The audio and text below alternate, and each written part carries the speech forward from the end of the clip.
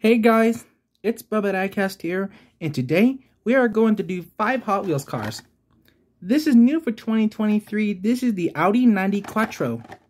This is from Retro Racers. This is number 6 out of 10, and this is number 77 out of 250. It says born 1988, Bavaria, designer Audi.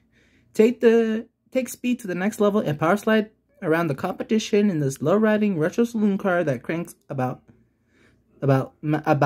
cranks out a massive 720 bph. Iconic race cars from the past, always competition ready. And there's Audi and Goodyear trademark right there. This is also new for 2023. This is the 1973 Honda Civic Custom. This is from HWJ Imports. This is number 8 out of 10. And this is number 117 out of 250. Says born 1973, Japan, designer Honda.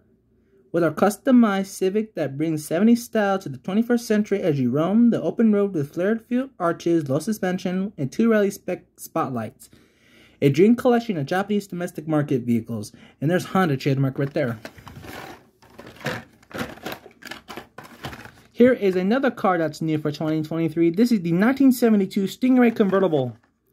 This is from HB Roadsters. This is number 8 out of 10. And this is number 132 out of 250. It says born 1972, Detroit, Michigan, designer General Motors. Cruise along the coast to feel the wind and enjoy a healthy dose of speed in this head-turning convertible that's based on a Hot Wheels designer's very own car. Drop the top and live your dreams wherever you're driving. And there's GM trademark right there. And this is the Chevrolet Corvette. We got the 1972 Ford Ranchero. This is from HB Art Cars. This is number 9 out of 10. And this is number 142 out of 250. Colorful art-inspired vehicles ready to paint the town. And there's Ford trademark right there.